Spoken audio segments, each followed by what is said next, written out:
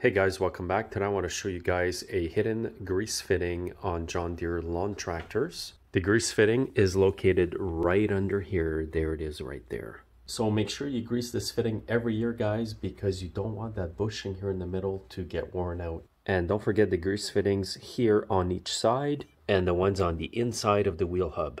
Thanks for watching, guys. Make sure you watch my other videos and subscribe, and have a great day.